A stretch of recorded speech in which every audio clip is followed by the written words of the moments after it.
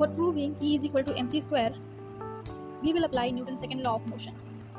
So according to Newton's second law of motion, we will write force is equal to rate of change of momentum. So in next step we will write F is equal to d into mv upon dt.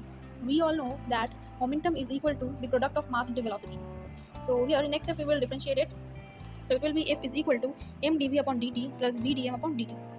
So work done is given by dw is equal to f dot dx.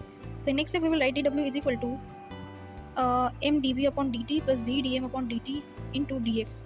So here we have just substituted the value of f which we have derived previously. So you can see here, and we will just take this dx with this. So it will be next step m dv of dt into dx plus v dm upon dt into dt.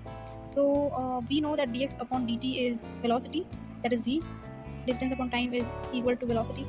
So in next step we have just written that dx upon dt, so that it will become v.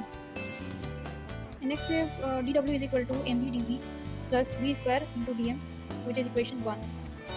So this v we have written here, and this v will multiply with this, so it will be v square. And now according to relativistic formula for mass, m is equal to m naught upon square root of 1 minus v square upon c square.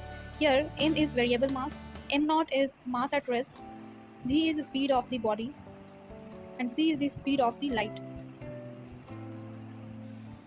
Now squaring both the side, it will be m square is equal to m naught square upon square root whole square of square root of 1 minus v square upon c square. So square root and square, whole square and square root will be cancelled out, so this will be 1 minus v square upon c square. So this is written in the next step.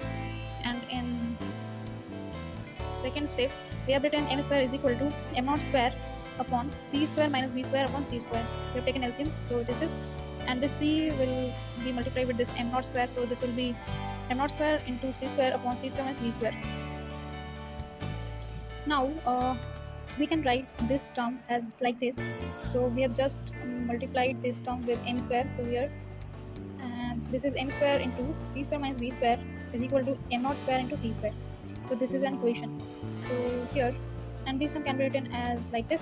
So by differentiating both the side, it will be 2m c square into dm minus 2m v square into dm minus 2vm square into dv is equal to 0, because this term is constant. And now we can take 2m common, because in all the terms there is 2m is present. So we have just taken common this term, and this will go this side, so it will be 0, and the rest of the part will be c square into dm minus v square into dm minus mv into dv is equal to 0.